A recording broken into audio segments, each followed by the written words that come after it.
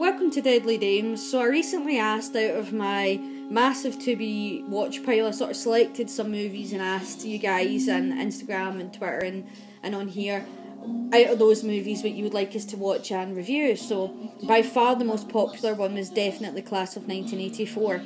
So this is a movie that's actually been in my collection for a very long time, and I just hadn't got around to watching it. And I'm really glad that you picked it and prompted me to actually watch it, because it's a really, really good movie. So the basics of the movie is this guy who, we're going to guess, recently qualified as a teacher. He's a music teacher, and he's got his first job as a substitute teacher at this school, which I would love to try and describe it another way other than a shithole school. And it's full of, it's got good kids in the mix, but it's been sort of overrun by a gang of kids who are selling drugs and are just no good, nasty pieces of work. And he still believes in, like, there's a good kid in everybody, and he still believes in that he can teach. He's not lost that, because obviously he's just got into teaching and he's looking for a permanent job.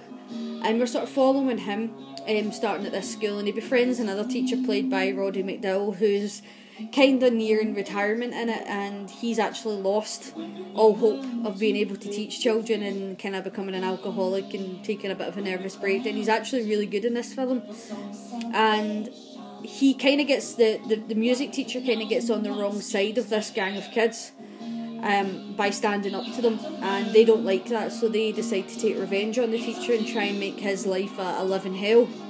The main sort of bad kid, this guy here, Peter, his character's called, he's particularly a nasty piece of work, and the movie basically builds on, like, the kids doing bad things upon bad things upon bad things to the big climax of the teacher vs the kids. And I mean, it's very reminiscent of movies like Class of 1999, only that's sort of the opposite. The teachers are robots and the bad kids end up fighting back against robots, but you know what I mean, like the school's overrun by punk gangs and arseholes, and like the first Mad Max, you know, where the anarchy takes over. And movies like The Wanderers, The Warriors, have very similar feel to it, and even like more like sort of, well, I'm going to say modern, but it's obviously not a 1980s movie, but movies like Dangerous Minds has got a very similar feel to it as well, but a teacher going in to teach kids. It's actually a really, really good film. The effects in it are good, the acting and it's good. Very young, and I mean young, Michael J. Fox in this, who plays like one of the good kids, who tries to stand up to these guys as well, and doesn't work out too well for him. And all I'm going to say is no one should ever attack Marty McFly. Why would you do that? But I really, really did enjoy this movie. I thought it was, I'm glad I've finally watched it. I'm going to keep it because it's the type of movie that I probably would watch when I am in the mood for a movie like The Warriors. And definitely if there's any of those other films that I've mentioned that you've seen and you've never seen Class of 1984, then you would enjoy this movie too.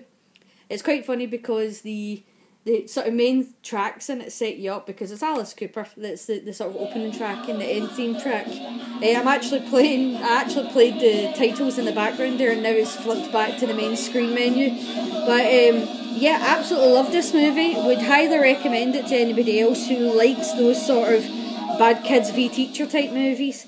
And if it's what you're looking for, go and get it and go and watch it. I'm really glad that I finally did get to watch this film. And thank you very much for watching this review. I know it's a short and sweet one, but I really don't want to ruin too much of this movie for anyone, so I didn't want to put any spoilers in it, because it's worth it when you get to the scene where the teacher starts to fight back. Sorry, I'm just going to turn that down, it's quite loud. I didn't realise it was as loud. But yeah, it's really, really worth it when you start to get to the scenes of the teacher's revenge, and I don't want to ruin any of that for you, because it's really good.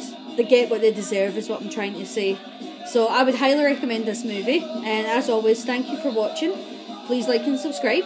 I'm going to go watch the second most popular movie that people selected via Instagram, Twitter and on YouTube, which was, I think it was Dead or Alive was the other one.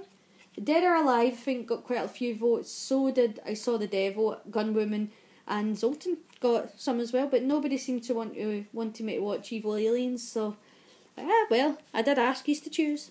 So yeah, I'm going to watch Dead or Alive next. So as always, thank you for watching. Take care.